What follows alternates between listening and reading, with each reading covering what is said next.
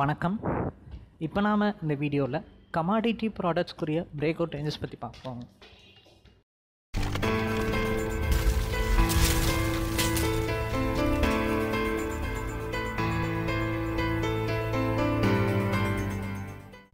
வணக்கம்.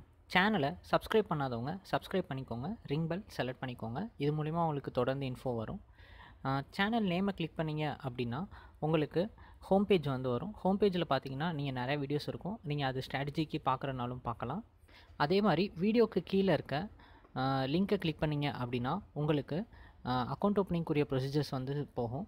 அதே மாதிரி இப்போ நீங்கள் அட்வான்ஸான ட்ரேடிங் ஸ்ட்ராட்டஜி பற்றி எதுவும் தெரிஞ்சுக்கணும்னு நினச்சிங்கன்னா இங்கே இருக்க நம்பர் காண்டாக்ட் பண்ணிங்கன்னா உங்களுக்கு கைடன்ஸ் கிடைக்கும். வணக்கம். இப்போ நாம் இந்த வீடியோவில் கமாடிட்டி ப்ராடக்ட்ஸ்க்குரிய பிரேக் அவுட் ரேஞ்சஸ் பற்றி பார்க்க போகிறோம். இந்த பிரேக் அவுட் ரேஞ்சஸ் தெரிஞ்சுக்கிற மூலிமா நம்மளால் ஓனாக ட்ரேடிங் பண்ண முடியும். அதுக்கு இந்த வீடியோ ரொம்பவே ஹெல்ப்ஃபுல்லாக இருக்கும். ஃபஸ்ட்டு மார்னிங்கில் க்ரூட் ஆயிலில் என்ன நடந்துச்சு அப்படின்ட்டு பார்க்கலாம்.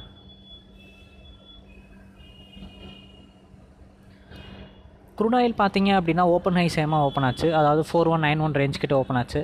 ஸோ இன்றைக்கி ட்ரேடிங்கும் பார்த்தீங்க அப்படின்னா நேற்று மாதிரியே ஒரு செல்லிங் ட்ரெண்டில் ஸ்டார்ட் ஆகி மார்க்கெட் ஃபுல்லாக ஒரு டவுன் சைடில் ஃபால் ஆச்சு. இந்த டவுன் சைட் பார்த்தீங்க அப்படின்னா உங்களுக்கு 4150 ரேஞ்சில் பார்த்தீங்க அப்படின்னா ஒரு சப்போர்ட் இருக்குது. ஸோ அந்த சப்போர்ட் காரணமாக பார்த்தீங்க அப்படின்னா மார்க்கெட் இப்போ கொஞ்சம் ஸ்டேபிளாக நிற்கிது.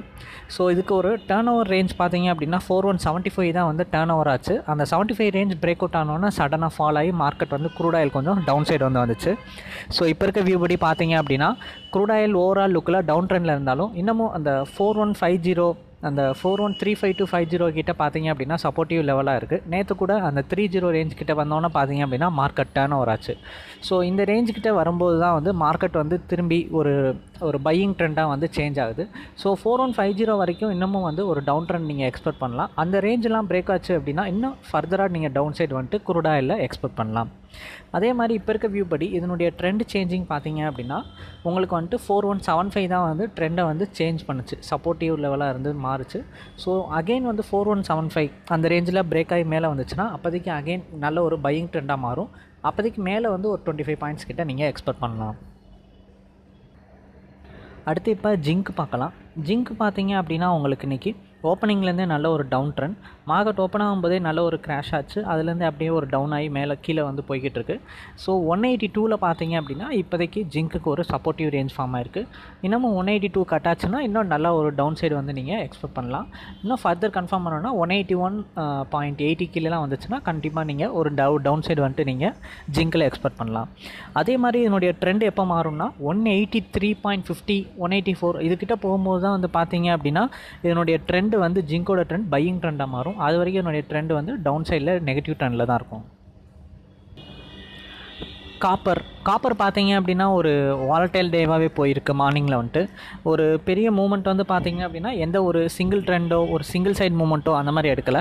ஓப்பனிங்கில் ஒரு பெரிய பிக் மூமெண்ட் கொடுத்துட்டு சின்னதாக மார்க்கெட் கீழே ட்ரை பண்ணாலும் 437.50 ஒரு டர்ன் ஓவர். அதுக்கடுத்து அகைன் மேலே பார்த்தீங்கன்னா 439.50.